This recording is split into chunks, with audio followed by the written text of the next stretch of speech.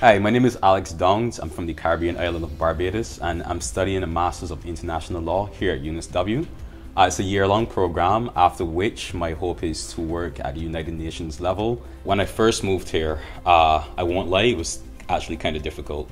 And the very first person that I made friends with was the senior resident for my level 3. And literally he came to my door, he knocked, and he was like, "Hi, my name is XYZ," and he introduced me and he showed me around and everything. And I'm still friends with that person to this day. Actually, he's probably my best mate. I have a core of friends who are like family to me, And it's like, even though we came from different backgrounds in different countries and we didn't know each other before we came here, it's like we've just been able to like come together as a family. So if I don't hear them for like one day, it's like, "Yo, what's happening, sis? What's happening, bro?"